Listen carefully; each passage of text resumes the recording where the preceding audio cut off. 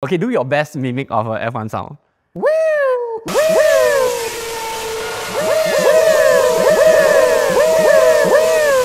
I'm not very sure how it goes. Okay. Alright, hi guys, welcome to Coconut's second episode of our Side View podcast. Today we have a few topics on hand, and we have a Bentley because last week we have that saga of the red Swatis car, which you got a bit heated lah. So You got this week we unintentionally got a Bentley in unintentionally. that is featured by Lattice Auto. Do check them out on the socials. Basically, this Bentley right behind Asaf and me is a W12 6-liter engine Bentley GT Continental. So, Asaf, maybe you want to tell us more about this car? Okay, so I mean, in Singapore's context, we have the problem of high capacity cars getting a huge load of road tax. That is why manufacturers are creating like the 4-liter versions, the twin turbo versions, because I mean, people that like cars still like that speed, still like the adrenaline, and in a way, turbos do give it that, and the higher the CC, obviously you will have like carbon emissions with the Euro 4, 5, 6 kicking in right now. All the car manufacturers are going into this, going into electric, going to carbon emission. So I do feel a bit sad that high capacity cars like this is on a, what do you call it, sunset lah. So this unit we have behind us is actually the COE is going to be up soon. Road tax. If you actually renew this car, COE. From what I understand, if you actually renew this car, it's on a third year in, because after a COE car is renewed, right, there's a 10% increase every year, right? So I'm quite sure this car is like, by the third year since you renew COE, the road tax is like 10 grand a year or something like that, right? I'm not sure, maybe we can... currently it's about 6,000 plus, I think. Maybe we can check it out. Then our editors will put the number here like that. Sure. Like that. Yeah. So you guys gotta do the job. All right. So personally wise, I'm more of an NA guy. I'm more of a naturally aspirated guy. I love the W12 engine, especially if there is a bit of tweak to the exhaust system. So And that will give you the sound. Yeah. So actually a few years ago, I was having supper at this particular roti prata area. And this particular Bentley GT, I'm quite sure it's a W12 engine inside. He pulled up and the exhaust notes were just insane. So I'm quite sure that the exhaust Music to the ears. was changed and modified. And I'm not even sure if it's a straight pipe, but the sound alone is just Okay, crazy. by the way, straight pipes is illegal in Singapore. So so we have So we just want to explain what's a straight pipe. So basically, the exhaust pipes on the undercarriage is actually a kind of a zigzag motion, and you have the different motions, right? And then the mufflers in between as well, right? From what I understand. Correct. So in a normal muffler, there's like lack of a better word, kind of like cotton that kind of muffles everything so that you don't get the sound pollution. And especially Singaporeans, which I myself am a Singaporean as well. So let's shoot ourselves a bit. Everything complain. When we drive HDB, loud a bit, complain. LTA come. We go past anywhere, complain this, complain that. So that's why. So by the time when we finish complaining, I think we sort of deserve it that we no longer get the V12s, the V10s, and the V8s anymore around us. I assume that's. I think that's where we're actually headed towards, and I'm actually kind of upset with this whole thing. Yeah. But also because right now, I mean, the whole world is going green, so there's an influx of electrical technology in cars and everything. So just a fun fact, how VW all this come into play. I would say just give a quick how to say information for you guys. Do you know how the V or W comes about? Not really sure. I'm not really sure. Yeah. So when we talk about V6, I mean V is the shape of like that. So how it comes is that there are 3 pistons on the side, and that gives you the unique roaring V sounds for I don't know, I'm not an engineer, so I don't know why the piston like that then got a V sound. Same as a Boxster. Boxster, we are talking about parallel pistons moving like that. So it's not, affected by gravity. Because if the piston is moving up and down, when it goes down, gravity just makes that one go down faster, in a sense. So with V, it does give you that roaring sound, and we don't have to explain when it's W. W means 2 Vs. So because it's W, if I make a tweak to the exhaust, is it safe to say that the sound will be just thunderous and... Yes. So let's give our editors another job to do. So you may want to get a clip, we'll add a clip in here. In F1, before the hybrid era, there's a, I mean to me, there was V6, there was V10 and V12. Please add in the V12 clip.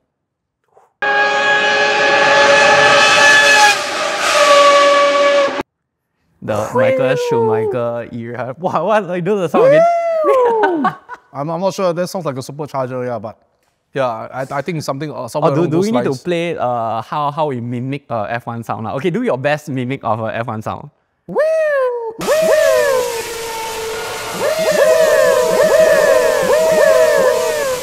I'm not very sure how it goes. Okay. So again, that's how the V came about. That's how W's came about. And yeah, I share the same sentiments with Sylvester that. So for this is a W12, right? The greener version of the Bentley GT is the V8 twin turbo engine, right? Greener. So greener engine. So it's a V8 twin turbo 4-liter engine. So there's a difference, right, in the output and stuff like that. So generally, what's your feel towards the V8 twin turbo on your end? I mean, there's always the debate between turbo and NA, right? Turbo does have its perks in a sense that when the turbo kicks in, because it's forced injection, then you get the turbo. But of course, when there's good, there's bad as well. Personally, I don't really like the turbo lag. So whenever I would love it if like tuners, they can get through the turbo lag to make it more drivable and stuff like that. It's not like you step, then you step more, then the kick come after that. Don't feel as on demand. On demand, I would say. Okay. Yeah, and of course with higher CCs, with more pistons, with 12 pistons, is really just purely the more pistons you have, the more on demand, the more power you have. Also, I think this car is about like 2 tons, right?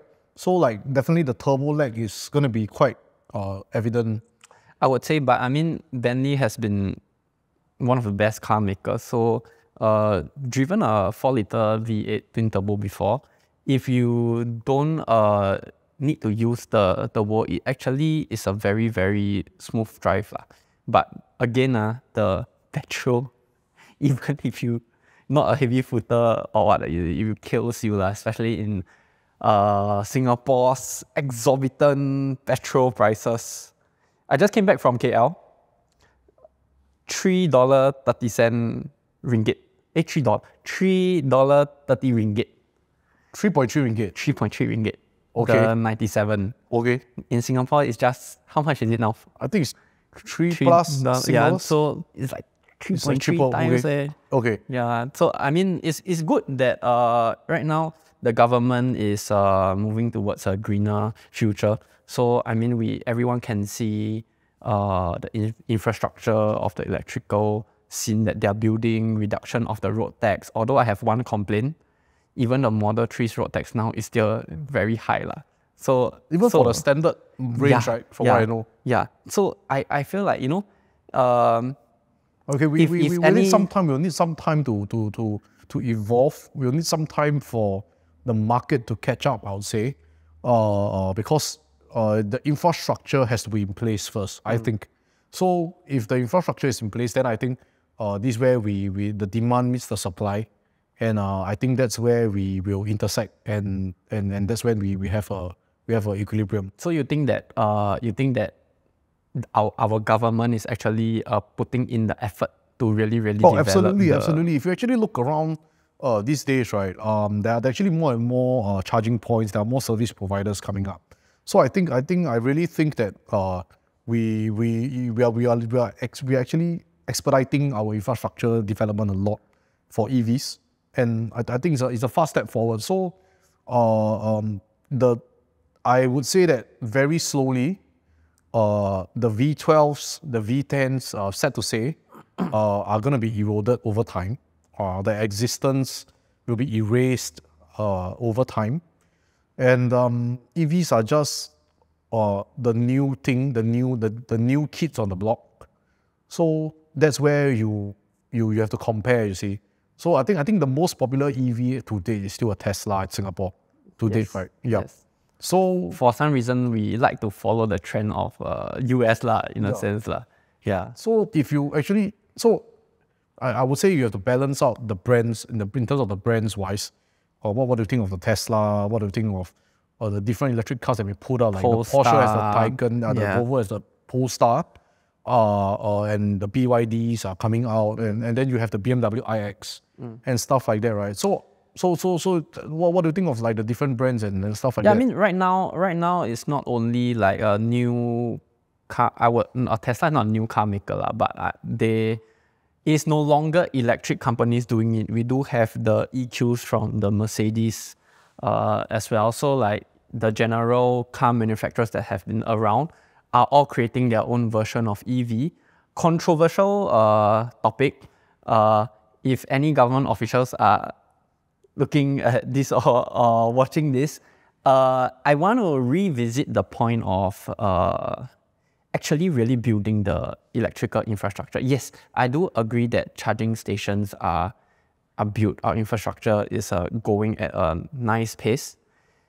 But it is still down to the buying power, and I feel, that's why I say it's a controversial topic, that if our government really wants us to go green, what actually can be the reason of the road tax still being so high? Because let's say now I'm driving a standard Model 3, not a performance, not on anything. I just want to get from point A to point B. And like I said, not about how fast a Tesla is. By the way, it's very fast. But me buying a Tesla Model 3 to get me from point A, I will be put off by, I'm trying to be green. I want to save the environment. It is, to me lah, it's okay if you don't give me a rebate, which government does give rebates from the CVS and stuff like that. I'm not asking for the rebate, but why is my road tax more expensive than even E200? I think how they have measured EVs road tax currently is horsepower, the kilowatt, which is the electrical power of the car, right? So I think because there's no engine capacity for the EV, so it's really a totally new metric for authorities to catch up with, to measure how much tax these vehicles should be paying. That being said, do you think that the authorities are actually catching up fast enough? Because like you said, the infrastructure, all this is building rapidly. So I don't know how all this tax system works, but how fast is it actually to really create a new system to give a better price or more affordability for people that actually want to go green, and it's nothing to do with the performance? I think it takes time. I think it takes some time, because they have been calculating road tax per se in this particular manner. So if you want to change it, there's a whole process that they have to go through in terms of lawmaking and stuff like that. So, and then, there's a lot of complications in between, and of course, ultimately, is this economically viable as a tax, right? So, I mean, at the end of the day, the government still has to tax you in some form, right? So,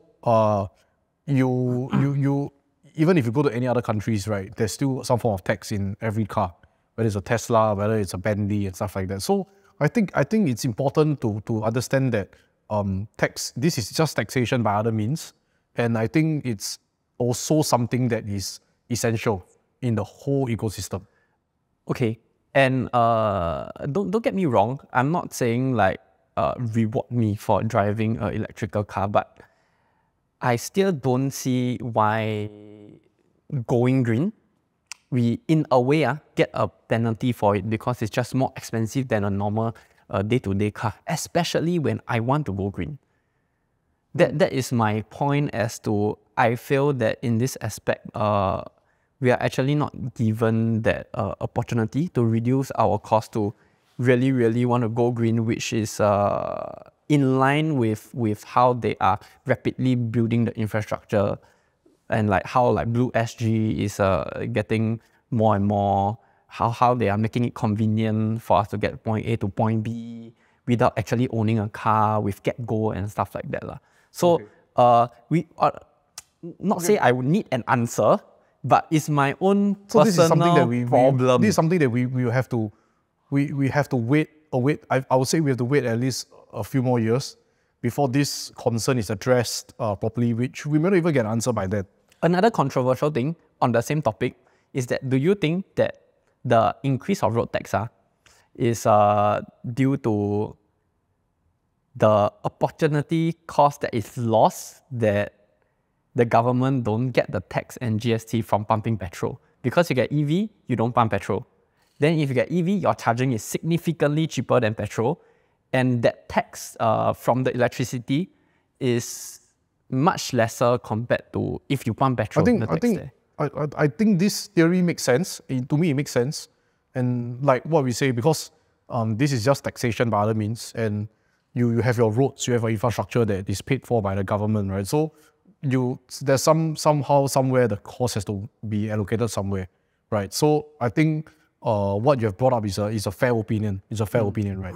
But okay, to be honest, to me, the main thing about an EV is definitely the speed and the instant torque.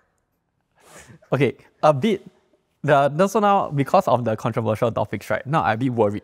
So tapping on a bit of your law background, right, I like that say in the census of Singapore, I get into trouble. Like, hey, government, what are you doing? I feel like not very sincerely. You want us to drive EV, then you tax us so much. I think you cannot openly critique the law, or you cannot openly critique a court judgment. But that's okay. My opinions are okay. You can give something that's fairly opinionated.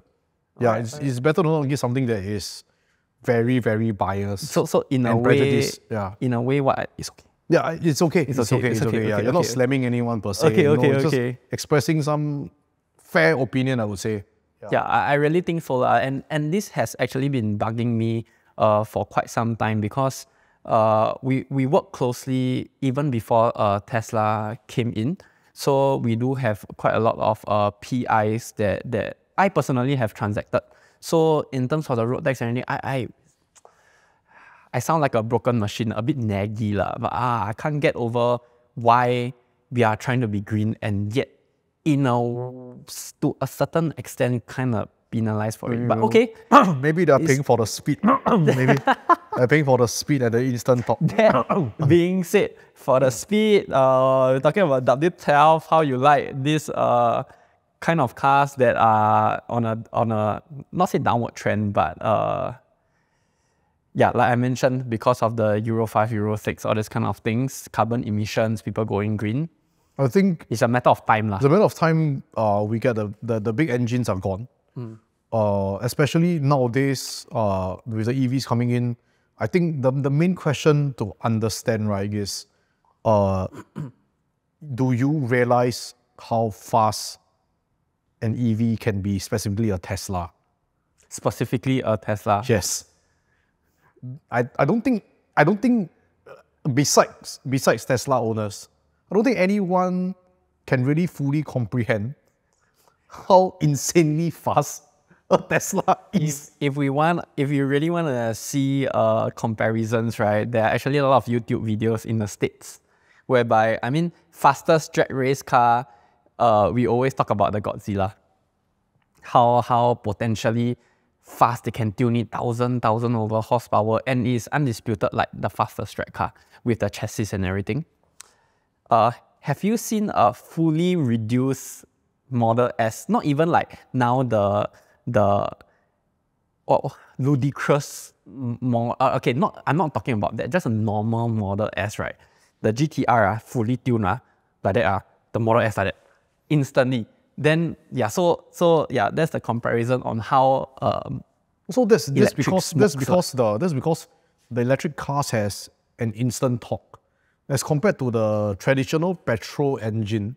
where you need some form of RPM to kick in, right? From what I understand. Yeah, and inertia. Yeah, so you need the inertia and the RPM to kick in, right? So that's where the start off is different, right?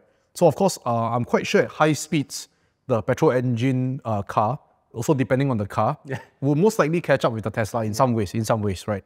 But if you're talking about a drag race in a certain distance, the torque is just crazy. I'm not sure if anyone can comprehend how insanely fast a Tesla actually is. So right now, right, we need to give our editors another job. Okay. We're going to pluck out some YouTube video, GTR versus Model S. Those kind of or Model 3 or whatever it is. 8 years ago, the older ones, and that was 8 years ago technology.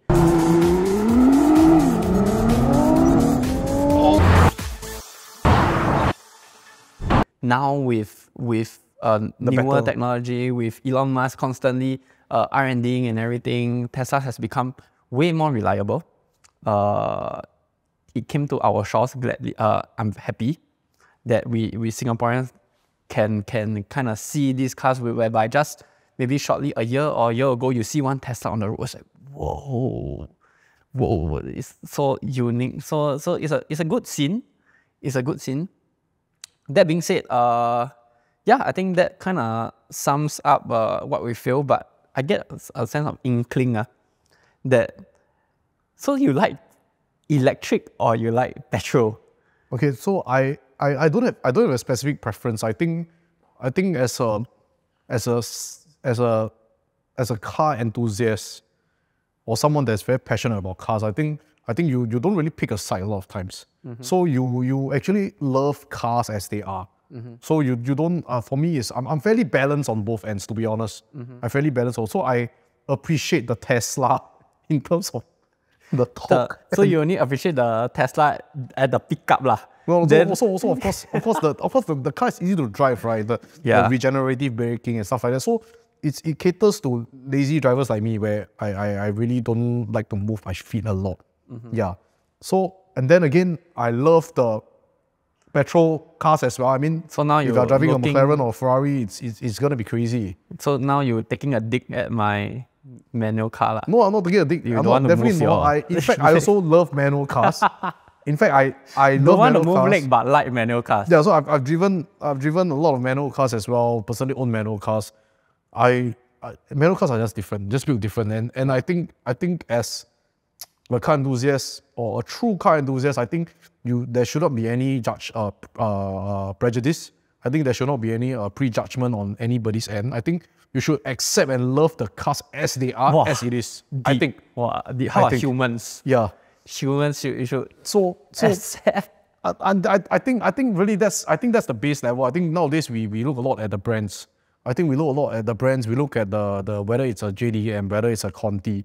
I'm not really into all that. I think if you are a true car enthusiast, if you are someone that's truly passionate about cars, I think it does not matter if it's a JDM or a Conti. You see the good sides about all aspects. Yes, like also there's pros it and doesn't cons. Matter if it's a JDM, Conti or EV. I think if you are really truly someone that's passionate about cars, these are all something that are equally as beloved in our eyes.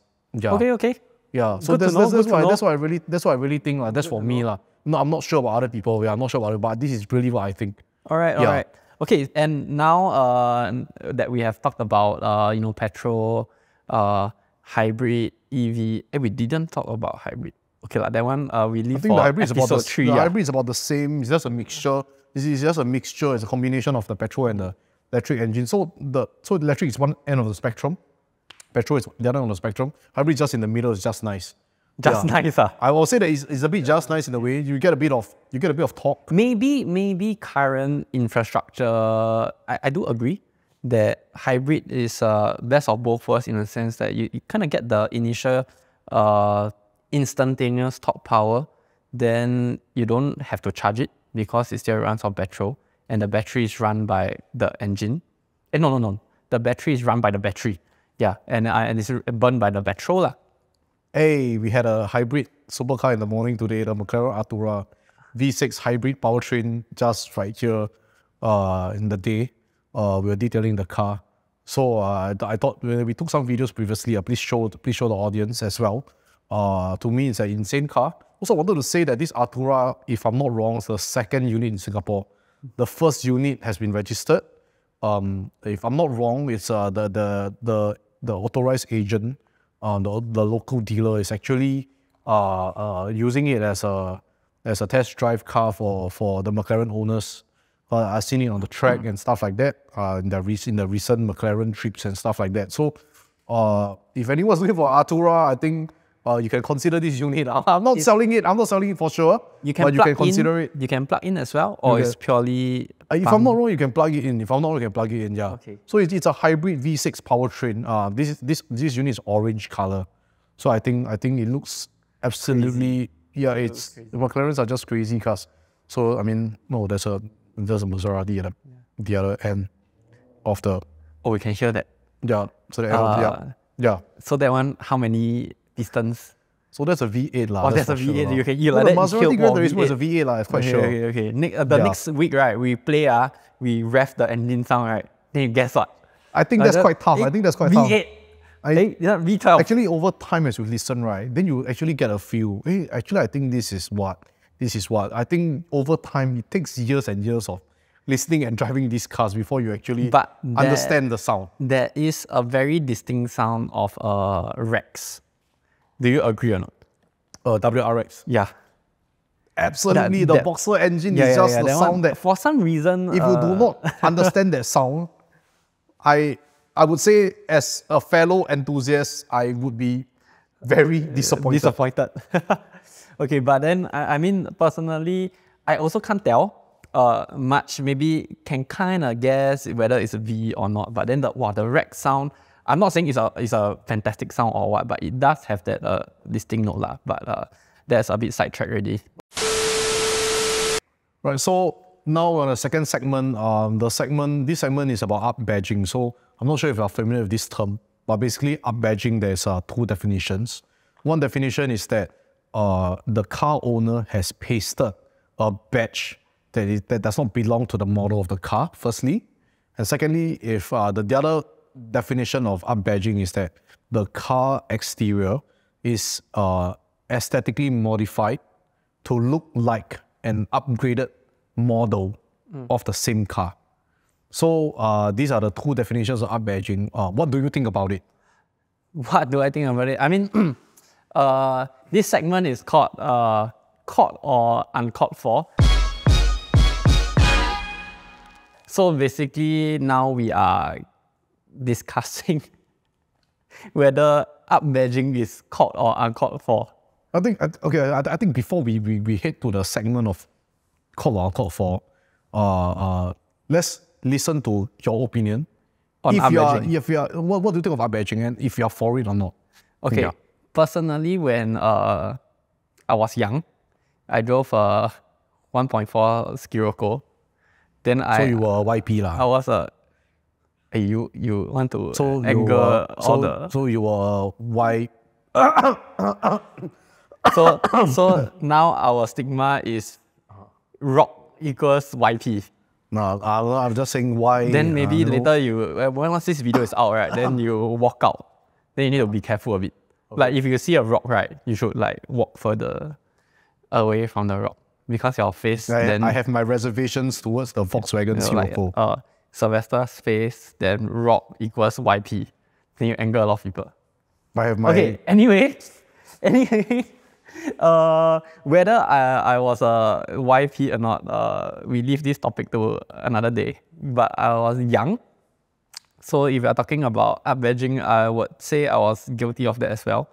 I put her...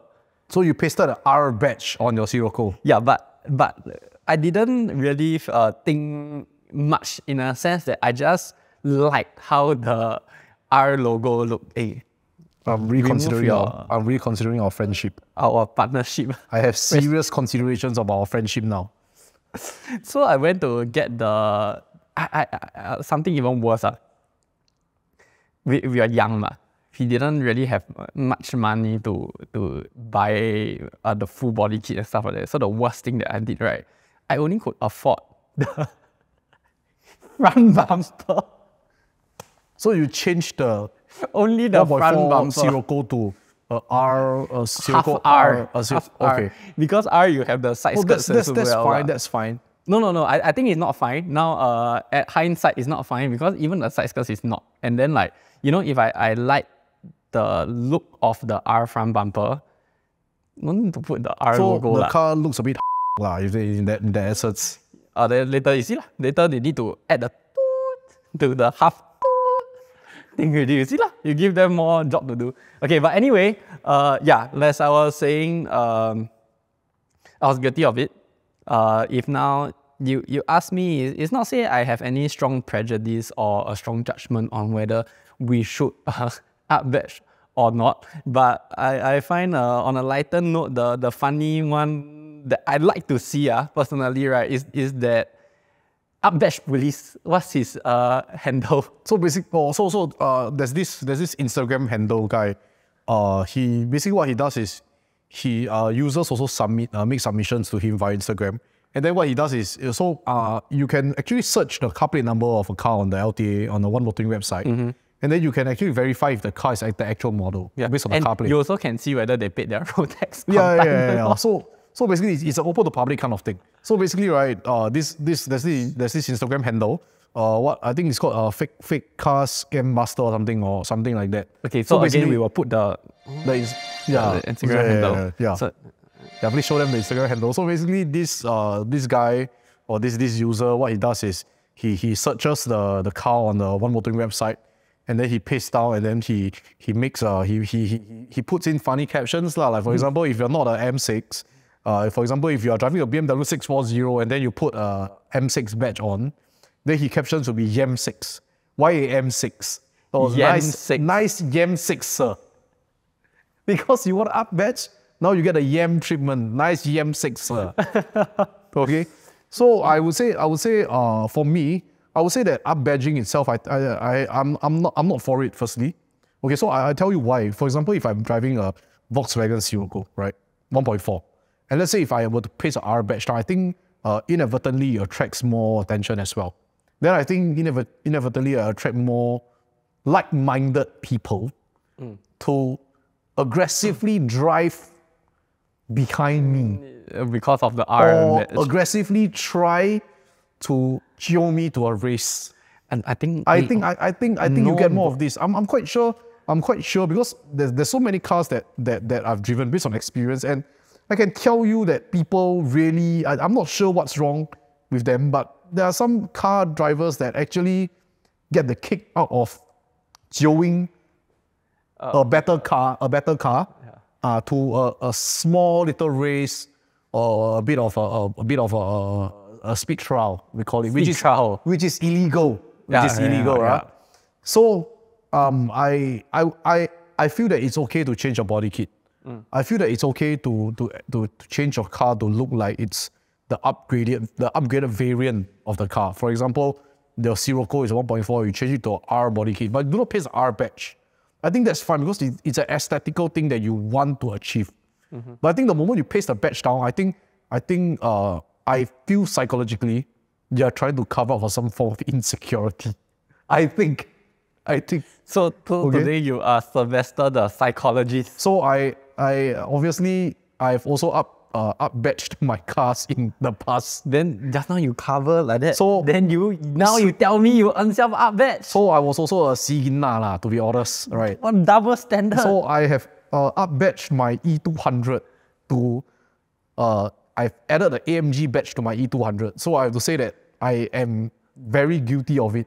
Okay, but the E200 is still there. I have to admit that no. Just to put the AMG there. So I just put the AMG. So I will admit that I have done those things before and I will never do those things again. Okay, I think not so bad because you remove the E200 But like for me I put R so the so you put the R, then there's a 1.4 TSI badge on still If I'm not wrong, remove. Okay, then that's fine. So basically it's a complete up badge in a certain way, which I think, like I said, you will attract a lot of attention. And truth be told, I usually advise our customers. I actually successfully convinced one customer to debadge the AMG and the CLA 45S badge, because I cannot say it's a he or she or not, because the badge that was on the car was a CLA 180. The car is a CLA 180. But the customer has pasted and did a full conversion to a CLA 45S and pasted the badge even. But the dead giveaway was the rims. Because the rims and the offsets were, to me, as an enthusiast, it was obvious to me. Okay. So that was a dead giveaway to me. So the customer came in, did some deep cleaning and detailing and stuff like that. Then in the midst of it, I saw the badge, I saw the arm badge. And then I took it upon myself to convince the customer during To debadge. the collection to debadge. And I successfully got the customer to debadge the car completely. So your point was out of tender loving care that you don't want them to get unwanted road how to call it? Road chills. Road chills, dangerous driving. All Yeah, I feel that if someone sees that you are AMG badge or 45S, I feel that you get more aggressive drivers towards you, or racers want to be, right, to poke you. I think that's just my opinion. And I personally have experienced some of these things before as well. So I feel like, it's like it's a bit unwanted, and you want to drive at a very peaceful and the smoothest way possible. So what if it is really the higher performance model like a 45S, be the A or CLA? So once again, we also have the other end of the spectrum. We have a customer that actually drives a CLA 45S AMG. Right, and there was some minor things that have been done to the car, right? Do we need a special mention to our beloved customer? We don't have to, but I think everyone knows that. And then we debadged the car. We convinced the customer to debadge the car completely. So basically, behind the CLA is just a complete clean boot. There's no badge at all. There's no AMG badge. There's no cycle and carriage badge. There's no CLA 180 or not. Okay. That's debadging is the middle spectrum. Then there's the other end of the spectrum is what? Down badging. Down badging. Yeah. So I think hey, shout out to the down badge good boys. So down badge good boys means what? So basically, right, they actually drive an M6, but they changed their badge to a 640i. Yeah. So to you, this is the real handsome one. So when I go, yeah. So when I use my 1.4 Sirocco and try to chill this 640i, then it's actually a real M6. Then that's when it's a good night for me. Good night, yeah, as in yes, that will good be a night, good night as for in me. like you. What's good night? Okay, so basically, in earlier days, so-called, right, the term good night in terms of a street racing kind of style, right, is that you smoke that particular person, and then because you smoke the person, so you're putting the baby to the cot. So because you smoke the person, so put the baby to the cot. So it's a good night for the baby. So it's just a good night. So we keep saying good night. So after you smoke, also we say good night. So when I say when you meet a car that has down badge, and it's an actual real M6, for example, or real M5, it's a good night. It's a good night. It's a good night. Okay. Yeah. Quite catchy. Yeah. So do we have to name this video Good Night with hashtag Good Night? So what we want to listen to is tell us your good night stories downstairs. Downstairs, in the comment section. Let us know. Just send it to us on our socials. We want to know a good night story that you have experienced before, or that you have put someone to sleep before. Yeah, share with us, tell us a story, do on the comments, send us videos. And we want to feature these stories definitely. We can feature these stories. We see lah. We want to read the stories and feature the stories out. So you let us know what you are driving, and then you met who, and then whether you were the one that was put to sleep, or whether you put the baby to sleep. Yeah. So and then we want to know your good night stories. So let us know your good night stories in the comment section below. And that sums up this called or uncalled for. All right, so talking about up badging, down badging, we do have the last spectrum, whereby people do change their body kits. And I feel that changing body kit is something that's just aesthetic lah. So thinking about the past, right, that I will not do that ever again. because like people actually do see, they see the R, then they see the body kit. Then they try to look into your car and find the blue needle. Because like for Scirocco's, the R1 is a blue needle. Obviously mine is not a blue needle because like I mentioned, young. I cannot change the whole speedometer as well. That will cost quite a bit. So to me, body kits is something that is aesthetic, and like I do feel happy when my car has a nice body kit. Yeah, but of course we don't put we don't put the badge. So I am also the same. I'm all for changing body kits. I think the change of body kit is just something that we all want a car that is aesthetically pleasing. And also some of us want a certain look, like we want it to be more aggressive. We want it to look a bit more bulky. We want it to look a bit more wide. This is where your wide body kits come in. And I think a lot of people don't understand that actually body kits itself is actually a very specific niche craftsmanship. Is it? Yeah, so you have people actually doing custom wide body, right? And you actually take 6 months to do that. Yeah. So I've seen GTR at one of our spray painting vendors. It's a white body GTR. The fiberglass has been molded, handcrafted bit by bit. And if I'm not wrong, the car was there for more than 6 months. So they do the threading from scratch. Yeah, so basically the uncle that I know, right? Basically he works on the car when there's time, because the white body takes so much time to mold, and you have to sand it down properly, and then you have to make sure the shape is proper and stuff like that. So that car was really just insane. I think after he built the white body kit on the GTR, I think the spray paint itself took another 2 months. Yeah, so I think it was really a masterpiece. Masterpiece. I'm not sure how much it costs. I'm not sure how much it costs. The price should also be a masterpiece. I think the price is definitely a masterpiece. But I mean, the depreciation is so high, the fact that the owner can put it 6 months for a project, yeah, we call that enthusiast. Really I'm pretty sure the GTR is not his daily. I'm pretty sure the GTR is not his daily. So that was when I realized that these are the things that what we're striving to do. Actually, we're actually striving to move towards that direction here at Goodnight. Yeah. So I think that's kind of sums up. In conclusion, is up-vegging, no.